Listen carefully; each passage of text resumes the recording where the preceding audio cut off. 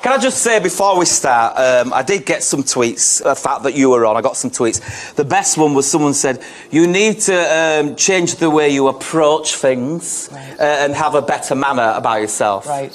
What would you say to that? I'd say fuck right off. Katie, you are extremely rude. We're the alternative in the mainstream society. You're totally prejudiced towards tattooed people. Why? What? Because I'm a plain skin? No, that's what happens to us. People instantly make the judgment. That's because your face is coloured, the sort of colour of a first-class stamp, my chicken. The reason why... How on earth are you going to get yourself back to normal?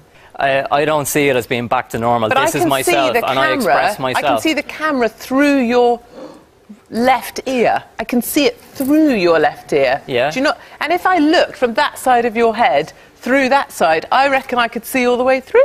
If the only thing you can do to stand out in life is colour your whole face in, that just makes you a kid with a crayon book. If one of your children... He's an artist. Now, I am the extreme side of tattoo and body modification because that's my passion and that's my life.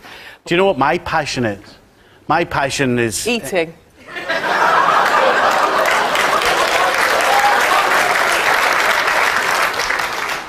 One of the things that's closest to my heart is a fat tax for fat flyers.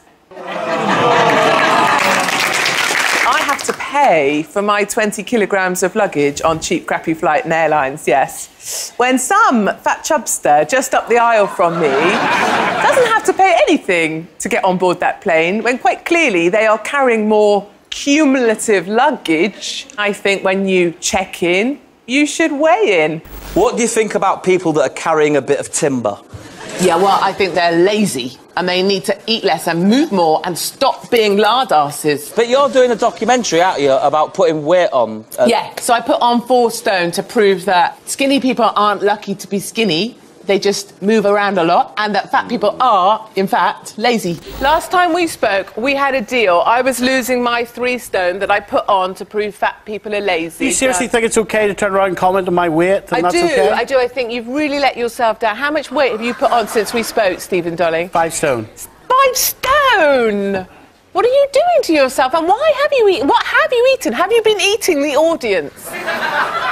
Are we missing some people that we used to have? Are there some cameramen that are no longer here? Are there some sound? You knew. Did he eat the last one? I think this is just pure hatred, and there is no room for hatred in this society, I don't think, anymore. Ultimately, darling, I have no hate. I have no hate. I have no hate. No, you do. You clearly do. Listen, darling, I look for the best in everyone. It's just that I so seldom find it. And you're looking in the wrong places. I'm looking at you right now. Andrea, you're welcome. Hi, Ryan. Hi, how are you? You're not hard to spot.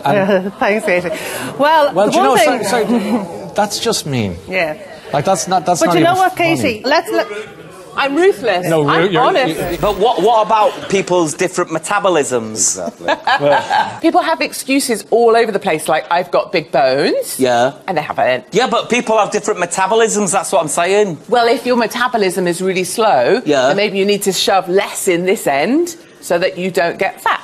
Forget about the medical side. I'm not interested in their stories. No, I haven't got time. I haven't got time for your stories. I'm going to look at you, make a quick assessment. Because you don't want to hear you don't even want to hear my argument. No, I don't. I'm just shut you down. You're a raging, angry, fat person in a pink jacket.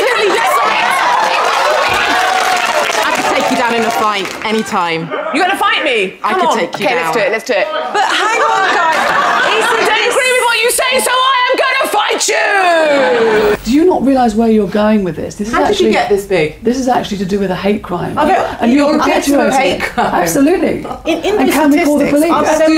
Would you like to bring the police in? There's a telephone right there. I think we should do it right now. Go for it. There's a phone. Great. It's probably have my phone and we'll call the police. Would you like it brought to you? Because it's probably going to be hard to walk there. Isn't this rule, the fat tax, is because it's costing the airlines darling, more? It is. It's perfectly practical. It's perfect business sense, which is why you can understand, darling. And that's just greed. Okay. Well, I think you're a perfect example of greed, Sweet Pea, because you weigh 25 stone. Yeah. It became personally offensive, and I believe it is a hate crime, and I'd like to report it. Katie, you've been a victim of online abuse as well. Do you think we need tougher laws? No, and I absolutely, you know, I push back on this term victim. I don't see myself as a victim at all. Look, Twitter's there for people that want to use it. If you don't like it, get off Twitter. It is only vanity that makes people read the damn thing until their eyes fall out of their head. And Sonia and others going running to the police, I have simply no time for it whatsoever. I think women actually don't want equal treatment. They couldn't handle it if they got it, quite a number of them. It's a tough world out there.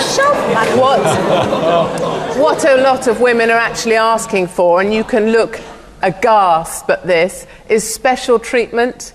If you look at all female shortlists for positions, is that equal treatment or is that special treatment? I think what women need to realise is that you have to toughen up. We can't ask for equal pay. You have to be paid on performance, and you have to be paid for the results you deliver. When people tweet you and say, I know where you live and I'm going to come and murder you, that's a big difference to somebody saying, Katie Hopkins, you're a pain, we don't like you, you've got a big nose, or whatever they say to you. There's a big difference Sonia? between that. Sonia? Yes?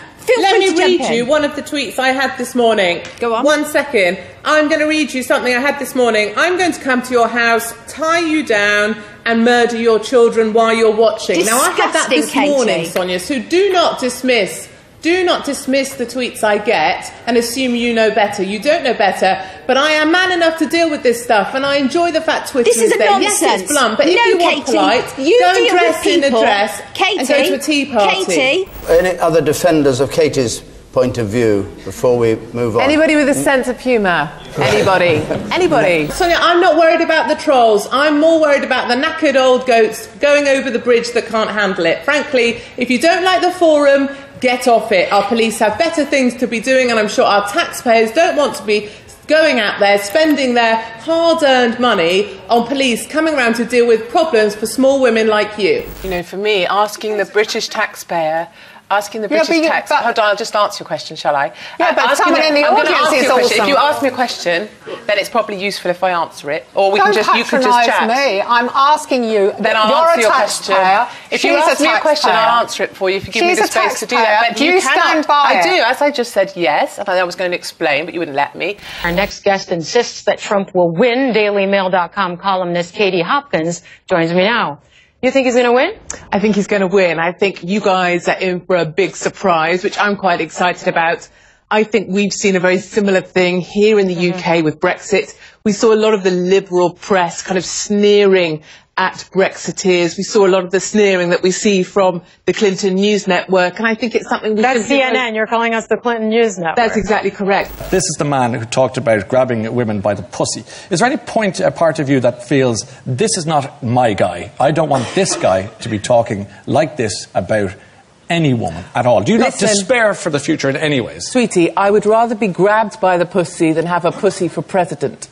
70% of individuals find Clinton to be utterly distasteful. I find her abhorrent to look at. Her little smile there does nothing for me. So but as Katie Hopkins, nobody's saying everybody loves Hillary Clinton. Well, I think you just did. Women, you said women love Hillary. Women do not love Hillary Clinton. I never said that. You're literally misquoting me. Tell me your quote. I gave you a poll where she had a 12-point advantage over Donald Trump with the female. They really are meaningless. Move on from polls. I'm bored of your polls. Okay, but you just quoted something I said that was completely factually incorrect. Tell me the correct quote. That women love Hillary Clinton? Oh, wrong word there. Clinton. When did I say You that? love Clinton, remember, not Trump. This conversation is actually going completely off the rails. I'm not offended by the expression. Katie, he's no longer in the locker room. He's in the Oval Office. Sure, and that was a private conversation 8 years ago before he was running. Whilst Clinton was in the Oval Office, of course, Monica Lewinsky was on her knees with Hillary stood right by her. So I don't know if you're going to say that's any better, sweetie, because I don't think it is. She's not president. I'm talking about the current president-elect. Yes, but when Bill Clinton was president... I'm not talking about the past, I'm talking about the future. And 8 years ago, before Donald Trump even ran, he used the word pussy. I'm not offended. You are. You deal with your issues. What we've seen with Clinton,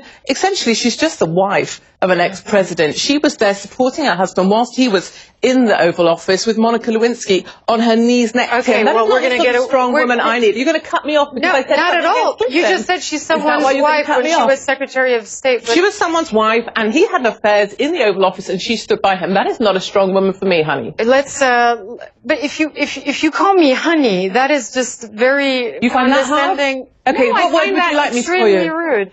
I think one of the functions of the BBC ought to be to help the British people to understand how the American people have had Trump level pegging, I think until a few weeks ago, looking like he would be the winner. Maybe not just at the moment looking like that, but I take Katie's point that we still don't know what the result's going to be. Well, we did help the British people to understand in the final edition of This Week before the summer recess. If I may, the BBC thought that Remain would win. Of course, the BBC were proved very wrong on that, as with so many other things. I didn't realise the BBC had a collective view on these things. I think it was very clear that you did.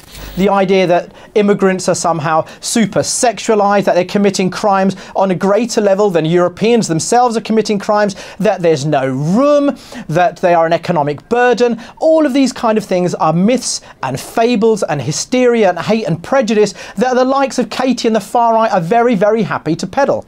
Katie, surely you must agree with that in some sense. You can't believe that all immigrants are criminals and rapists. They're no worse than anybody else, surely. I think there's no way, there's no chance I'll ever agree with a single word that comes out of Mo's little face. You know, ultimately, what he loves to do is sling a label around: xenophobe, far right, Islamophobe. Get ready for it, because he loves to label people. I'm not from the far right. You know what? If the label sticks, wear it, Katie. If the label sticks, wear it. Do you mind? Do you mind, Mo? You can throw labels all you want, but they mean nothing to me. You've said that we've gone too far in regards to the Muslim population and, quote, we've lost control of vast swathes of our country. Where are these vast swathes? There's plenty of places in the UK that other people will tell you, I can tell you, I would not walk through. I would not walk through. Tell us these vast swathes of our country where we have lost control. And if you didn't talk so much, I might be able to, darling. Do you believe that immigrants are more likely to commit criminal acts than natives? Is that what you're saying? Absolutely, I'm saying that. It's shown to be true in the statistics. I think culturally the two don't map together. They have no respect for white women whatsoever. They do not have respect for me. I'm a dirty Kafir as far as they're concerned. They call me a whore, and they'd be happy to use me at their will. And I don't want myself nor my daughters exposed to those type of gentlemen. And gentlemen they are not.